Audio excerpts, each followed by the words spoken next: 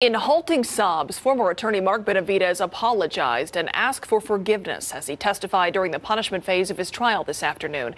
He's facing up to life in prison after his conviction on 6 counts of continuous trafficking of persons. Paul Vedema is following this trial for us and joins us live from Floresville this evening. So, Paul, give us a sense of Benavides' demeanor while on the stand today.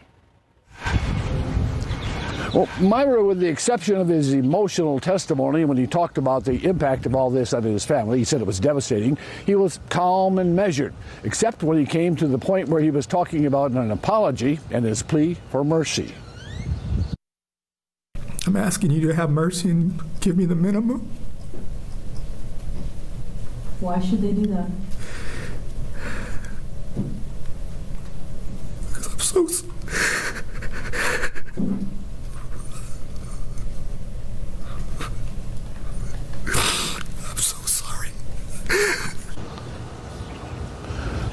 Benavides admitted that he had sex with all of the women named in the indictment and recorded their motel sex sessions. During his trial, those graphic and sexually explicit encounters were played for the jury. I'm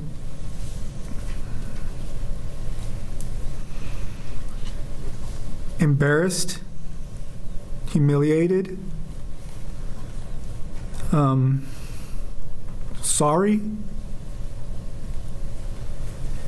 Benavides just now stepped from the witness stand, finishing his testimony for both the defense and the prosecution. The trial is in recess until tomorrow morning, at which time the defense will continue to present their punishment phase witnesses. We're live in Floresville. Paul Vedema, KSAT 12 News.